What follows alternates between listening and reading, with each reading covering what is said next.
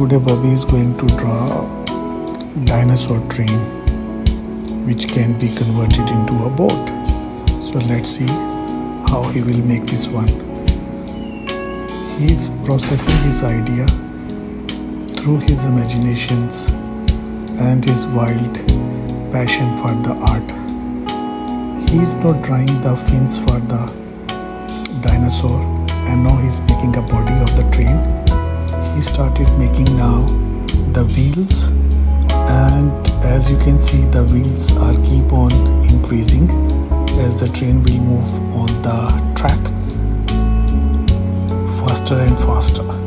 His imagination contains that the train has multiple wheels and has 6 fins on the top. As you can see now, the imagination is going more wild and wild, and he started coloring the wheels. First he has drawn the wheel outline, and now he has given them the volume. He is now trying to create some windows, as the train contains 2 levels of seating. So he has an upper deck and lower deck.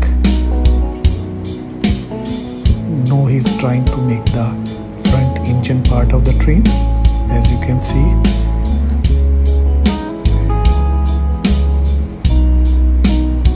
Wow, so he is now creating the front vision panel of the train engine with the glass, and now he has started making the wheels and adding some volumes. Now there is some time of hard work on the train, as it looks like that is an articulated train with multiple compartments. So he has added some lines in between. The train is taking its shape.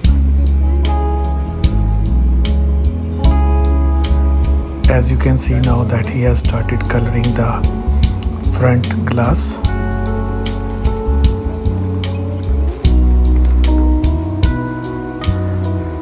He found that the blue color will be the best ideal color for the glass, as it will give some more volume.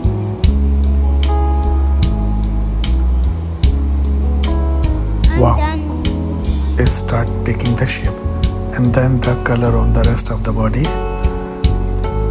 The engine part will be blue and brown, and then some orange. As you can see, the train has electrical wires which is connected on the top. So the window is also started getting color, which is blue and green. He decided to make one more small little fin after the 6 fins on the top, which are giants. So there is a small fin now which will add an aesthetic.